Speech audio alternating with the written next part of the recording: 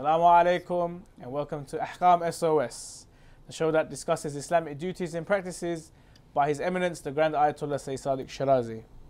I am your host Mohsin Shah, and joining me is my co-host Shikh Ali Maash. Assalamu alaikum Shaykhna. Wa alaikum assalam wa rahmatullah. How are you this evening? Alhamdulillah, fine, thank you. MashaAllah. So inshallah with Ahkam SOS we'll be discussing different rulings and Messiah taken from the Risala Amaliyah of Sayyid Sadiq Shirazi. But before we start any of those, let us discuss Ahkam in general, as in why do we need Ahkam? I mean, where do Ahkam originate from? What's its purpose? أعوذ بالله السميع العليم من الشيطان الرجيم بسم الله الرحمن الرحيم وصلى الله على محمد وآله الطيبين الطاهرين اللهم صل على محمد وآل محمد اللهم صل على محمد وآل محمد. The religion of Islam is a complete way of life. Allah subhanahu wa ta'ala, He sent thousands of prophets and vicegerents of prophets for the purpose of guiding the humanity to the right path. And the final religion was Islam. And Islam as a religion offered all types of guidance, not only in faith and Iman, but also in educational aspects, political aspects, social aspects, commercial aspects, and so forth. Islam is a broad religion that covers everything in the life of a human being. And of course, the aim of Islam, of this great religion, is to offer prosperity and felicity and happiness for the mankind in this world and in the hereafter. Okay. In some of the narrations we have that this dunya is the plantation for the hereafter. Ad-dunya mazra'atul akhirah. So the whole idea of the creation of the mankind in this world was to test the human being, the insan, by sending him the divinely messengers and prophets and books for the purpose of defining who wins and who loses. Imma shakiran wa imma kafura. So Islam came to offer a real humanity for the mankind, the true humanity and prosperity. And of course, if the believers themselves, if the Muslims themselves mislead and ignore the instructions of Allah subhanahu wa ta'ala by His holy book, Quran al-Kareem, and by the narrations of His beloved Prophet Muhammad, peace be upon him, and his pure family and his holy progeny, if the Muslims neglect and ignore these instructions, then they would actually lose the happiness in this world and, God forbid, in the next world as well. So the whole purpose of the religion and the divine instructions is to actually save the mankind from the ignorance and deviation to the light of happiness and prosperity. Now, there's a verse in the Holy Quran which states, Bismillah ar-Rahman ar-Rahim, Allahu latifun bi'ibadih. Allah subhanahu wa ta'ala is kind to His slaves, to His servants, to His creation. Surah Ash-Shura, verse 19. Now, this is what the ulama mentioned, the scholars, that the foundation and the basis of kindness comes from this verse, that Allah is kind. Allah subhanahu wa ta'ala, when He created this great creation, the mankind, and gave him the reason and intellect and aql, Allah subhanahu wa ta'ala would also send prophets, guides, and holy books to tell exactly to that mankind how to live in this world, a humane life. Because we are supposed to be living as human beings and not other creatures. Allah subhanahu wa ta'ala gave us this great powerful creation of Allah, the power of reason, the power of aql, that we can with this aql, with this intellect, be able to define the correct from the wrong, the right path from the evil path, and so forth. And that's why Allah subhanahu wa ta'ala created heaven, paradise, and God forbid the hellfire. So that's why the human is in this world has the duty of obeying Allah subhanahu wa ta'ala and to listen to the advices and the admonishments of his awliya, Allah subhanahu wa ta'ala's messengers and prophets and vicegerents of the prophets, and to be able to follow their footsteps and practice those instructions for the purpose of winning this world. And of course, the most important is the hereafter. Ahsan, Sheikh, great answer. But why do we need ahkam today? As in, Allah subhanahu wa ta'ala has already given us the Quran, He's given us Rasulullah, He's given us so many hadith, and He's given us so much in terms of the Ahlul Bayt. We don't need anything more, don't you think? No, Allah subhanahu wa ta'ala, when He created the mankind, the human being, at the end of the day, that person, that individual needs instructions. Okay. So as we, for example, need instructions when we come to a country, we want to live in that country, to live a prosperous life, we need to know the laws and the legislations of that country. Without it, we cannot live.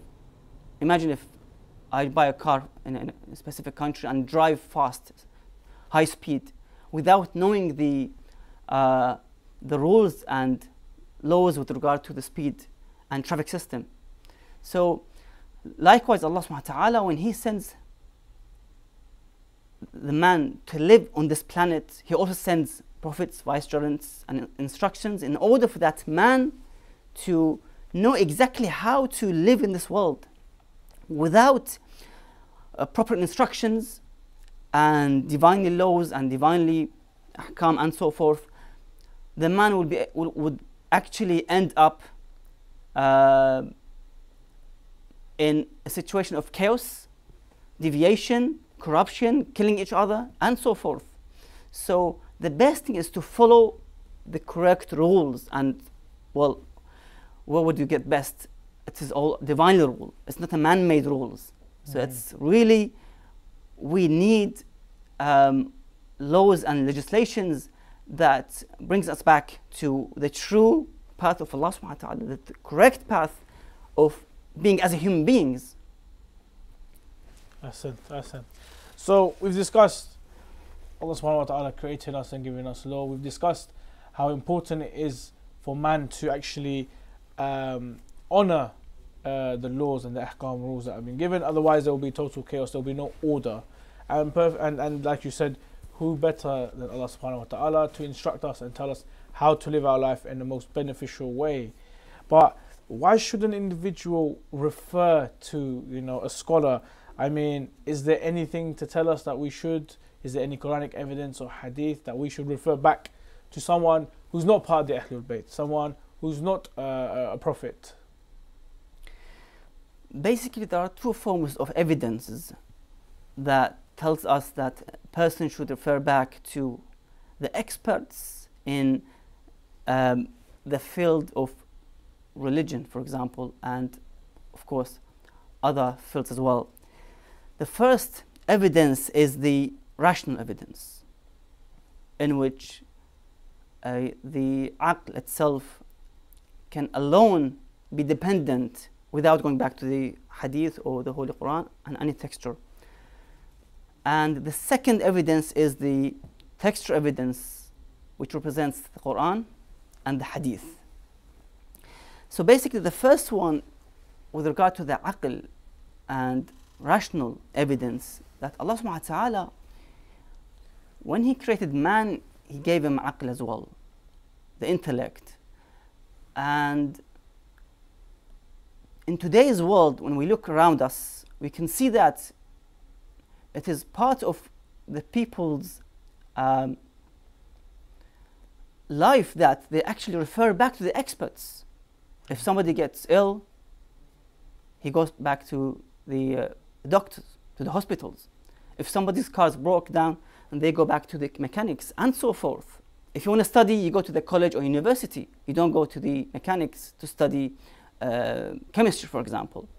So the aql tells us that you have to go back to the experts, those who know in that specific subject and field, and to be able to gain much knowledge from the right body and the right individuals who offer you the ilm and the knowledge. So that's the first evidence. The second evidence is actually the texture and the Quran and the hadith evidence. Now initially, let's define the fact that the Sirat al-Mutasharri'a, as they mention, the way in which our ulama went through in teaching their students and disciples the ahkam, and then those students become fuqaha and jurisprudents, and then they went back to their people and their communities and taught them the ahkam. It was the way in which the ulama and even the pious believers' way of life in the past and present, that they went back to the scholars and asked them. And as I've said, this is rational, because when you have a query, a question about a subject, you go back to the experts. You need to know about the traffic system of this country, for example. You go back to the experts in the traffic system, for example. You don't go back to the hospital, for example. So likewise, ulama and their disciples and students and the people who followed them in the past centuries did the same thing. They went back and they asked the questions from them, and they gave them back the answers, the fatawa, and so forth. So it was, as they call the Sirat al-Mutasharri'a, that the people of Sharia, people who followed the Sharia, who taught the Sharia, they actually referred back to the scholars and asked the questions. Now, with regard to the textual evidence, in the Holy Quran, we can easily find the following first verse. Allah subhanahu wa ta'ala states in the Holy Quran, Bismillah ar-Rahman ar-Rahim, فَاسْأَلُوا أَهْلَ الذِّكْرِ إِن كُنْتُمْ لَا تَعْلَمُونَ. Ask those who know if you don't know. Surah Al-Nahl, verse 43. So basically, this ayah is telling that person who lacks the knowledge, in other words, he's ignorant in that specific field, to go back and ask the experts, especially in the field of Islam and knowledge of religion. That's the main thing about the verse. And of course, ask those who know. Ahlul Dhikr are mainly Ahlul Bayt Salamullah alayhim, the progeny of the Prophet Muhammad, peace be upon him, and his pure family. And of course, those who come after the A'immah, the ulama, the scholars who followed the footsteps of Ahlul Bayt alayhim salam and taught the ahadith and their knowledge to their disciples, and so forth. So we go back and ask those who know in that specific field. So if it's fiqh, I go back to the faqih, to the jurisprudence, and ask them the questions, and so forth. So the Quran tells us, go back and ask those who know. And of course, the second verse in which speaks about referring back to the scholars, the verse tells us, Bismillah ar-Rahman ar-Rahim, وَمَا كَانَ الْمُؤْمِنُونَ لِيَنْفِرُوا كَافَّةً فَلَوْلَا نَفَرَ مِنْ كُلِّ فِرْقَةٍ مِّنْهُمْ طَائِفَةٌ لِيَتَفَقَّهُوا فِي الدِّينِ وَلْيُنذِرُوا قَوْمَهُمْ إِذَا رَجَعُوا إِلَيْهِمْ لَعَلَّهُمْ يَحْذَرُونَ. The verse clearly says that, and the believers should not all go out to war and to fight. Of every troop, of every group, community, of them, a party only should go forth, that they who are left behind may gain sound knowledge in religion. So the ayah tells us that a group of you of this nation, of this community, who are able to gain knowledge in Islam, in religion, to go, let's say, to a house or to a seminary and study there and gain the knowledge of the Quran and the Sunnah and Ahlul Bayt alayhim salam, and then come back to their people and their nation and their communities and then teach them. And then, so they would may be aware of their ahkam, because people need experts always in all fields. This is by the rule of reason. In all fields we need experts. So specifically in religion of Allah subhanahu wa ta'ala, we need definitely experts. We need jurisprudents who can teach us, tells us what is haram, what is halal. They teach us exactly what should we do in, for instance, in the wudu, in the prayer, in fasting, and so forth. So we go back to them. And of course, the verse is also mentioning that a group of you should go and study. And that's what some of the ulama say, that it is wajib kifa'i. It is obligatory on some of the people, part of the community, to go and study and to be able to come back and teach the others. That actually means wajib kifa'i. That's some people who carry this duty, then the rest of the people are exempted. Don't have to actually go and learn the ahkam and so forth and come back and teach the others. So it's mainly if the ulama came forward, studied well, they can actually provide the masail and the difficult questions to the community. Now, with regard to the hadith source and the evidence, numerous hadith mention about the importance of gaining knowledge and then spreading that knowledge to those who are in need. And of course, to refer back to the ulama as well and to the scholars. One of the hadith that is mentioned, the Prophet ﷺ, he says, طلب العلم فريضة على كل مسلم ومسلمة. Gaining knowledge, seeking knowledge is obligation on every male and female. So we have to seek knowledge in order to be able to understand our religion, the duties, the practices, so we don't fall into practicing haram and forbidden acts, and to avoid from deviation and corruption, of course. There's another narration by Ali ibn al-Musayyab, who narrates and says that I said to Imam al-Ridha alayhi salam that I live far away and unable to reach you, to the Imam alayhi salam, because people usually lived in Iraq, Iran, and the Imam were in Medina, in Arabia. So they couldn't actually reach the Imam. It wasn't like today's technology, you know, telephone, mobile phones, emails, and so forth. So they had to travel for 2 or 3 weeks at least to get to Medina by camel or horse. So it was so difficult for them if they have an issue to actually ask the Imam alayhi salam. So he goes to the Imam, he says that I live far away and I can't reach you. Is there anyone I can actually trust? And he names one of the scholars in his own town. He says to the Imam alayhi salam, I live far away and unable to reach you every time. From whom shall I take my religious parameters? I have issues in ahkam, for example, in belief, in aqa'id, and so forth. Who shall I ask? I live, for example, in Isfahan, in Basra, in Baghdad, in other cities. I can't reach you, O son of Rasulullah sallallahu alaihi wasallam. The Imam replied to Ali ibn al-Musayyab. He said to him,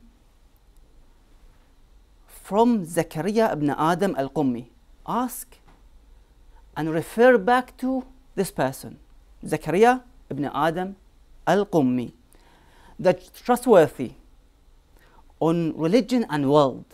Imagine how the Imam Salamullah alayhi approved this man, this great scholar of Ahlul Bayt alayhim salam, that he can refer back by the presence of the Imam alayhi salam being in Medina and not in disappearance like the Imam al-Hujjah Ajjallahu Farajahu Sharif. Still they can go back to a scholar and take the ahkam and other issues from this person.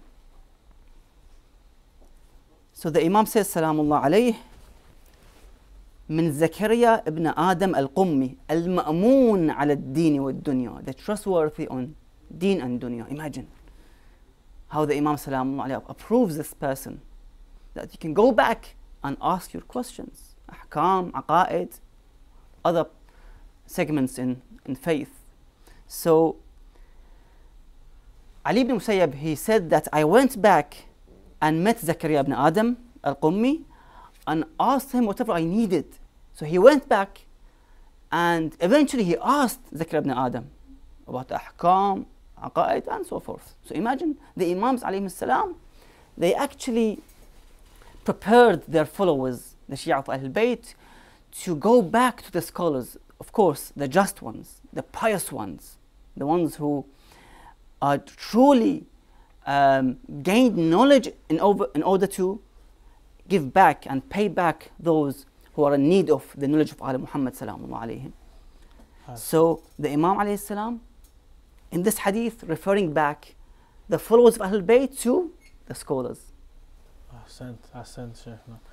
So what do you have to say about those who come out and say that, okay, the Imams are infallible and we should take ahkam from them? And if the Imam tells us to take it from someone else, like the hadith you stated, at least the Imam is instructing us to go to him. The infallible is instructing us to go to him.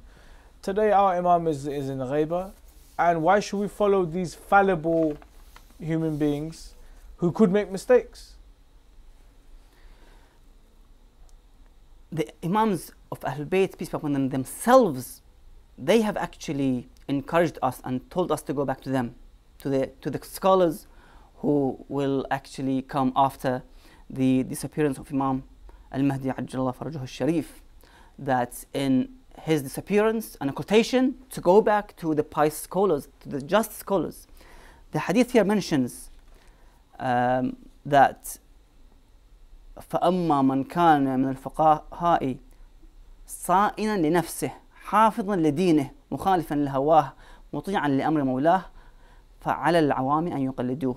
Whomsoever among the scholars preserves himself against wrongdoing and worldly pleasures, cares for the religion, opposes the dictates of his desires, and obeys the commands of his Lord, then the general public must follow him. It is the order from the Imam alayhi salam that we follow the scholars after the occultation of the Imam alayhi salam, to go back to them.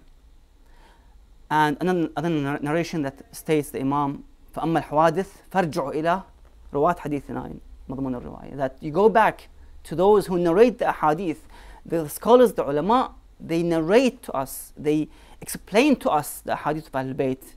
They actually interpret the Quranic verses and the narrations and traditions of the Holy Prophet and his pure family to us. They actually extract and deduct the ahkam from these sources and teach us and tell us exactly what to do in this life. So they actually follow the footsteps of their imams, of their leaders. They never come up with something against the narrations and the Holy Quran. They're in line with the teachings and instructions of the imams of Ahlul Bayt and their grandfather Muhammad sallallahu alaihi wasallam. Ahsan, Shaykhna, thank you very much. Brothers and sisters, thank you for joining us on Ahkam SOS. And if you have a question in regards to Ahkam that you want answering, please send them to the contact details provided, and we will definitely try and answer your questions. Thank you very much. See you next time. Assalamu alaikum wa rahmatullah wa barakatuh.